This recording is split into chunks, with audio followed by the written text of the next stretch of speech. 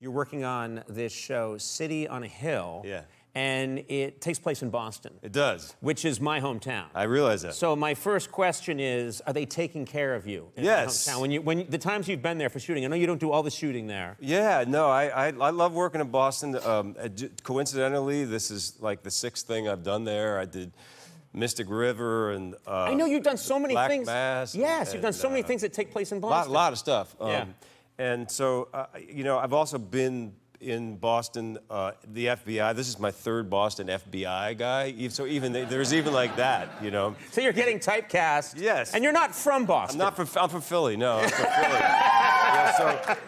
Yeah, but nothing ever like things. Unfortunately, you know, it's good for Boston, but you know, Philly, people don't set things in Philly that often. So, Right.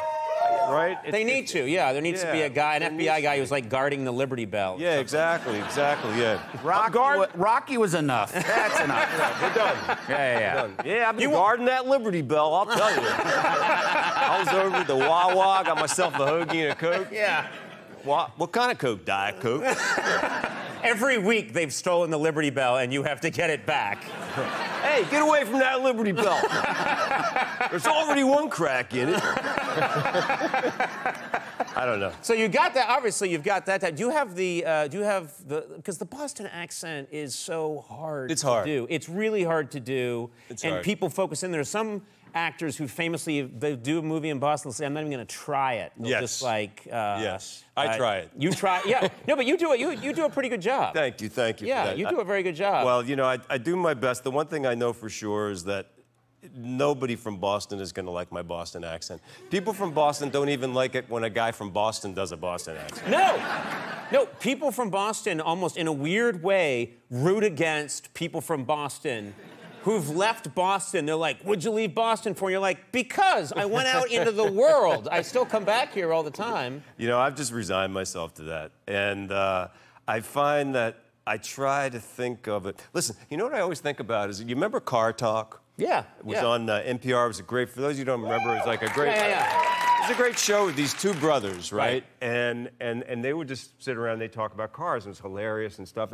But when you really analyze their 2 accents, they sounded very, very different. Yes. And they were 2 guys that were raised in exactly the same household. So it just goes to show you that, you know, from one side of town to the other, there's no absolutely. This is what I keep telling myself at night. I am one of 6 kids raised in Boston. I don't understand anything any of them are saying. There you go.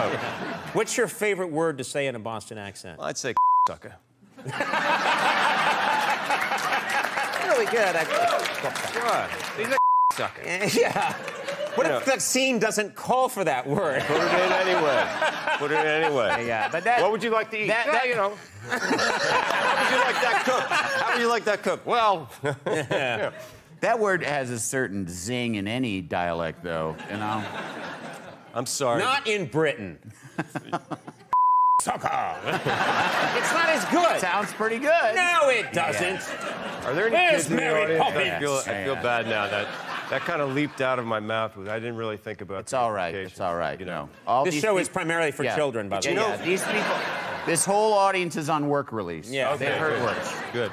But you know, it's interesting because my character curses a lot. So I get to say that along with pretty much every other curse possible. And curses do work great in a Boston accent. I mean, it's just... But the other day, they came to me in the post-production and they said, listen, we need to clean this up for the foreign markets. And let me tell you, that was a lot of work. We've done 10 episodes. I'm on episode 8 now. And it's probably, in the course of one episode, I probably have 50 lines that I have to change. And the things that they come up with to replace him, you know, is just, they're hilarious. I mean, I'm trying to even think of, oh gosh. Clock watcher. Yeah, you clock watcher. You know, exactly. Yeah. It's like when you watch, have you ever watched Goodfellas on network television? It's ridiculous. Yeah. Joe Pesci alone, just watch, look at your TV, you know, I said look at your TV guides. I almost said that. Said them, and then sign up to fight the Civil War. So stupid. But it's the same thing, like, watch for it. Yeah. If you can ever see a showing of Goodfellas on, like, ABC at 8 o'clock at night, it's all Joe Pesci going like, you bunny humper, you cookie eater, and you're like, what are you talking about?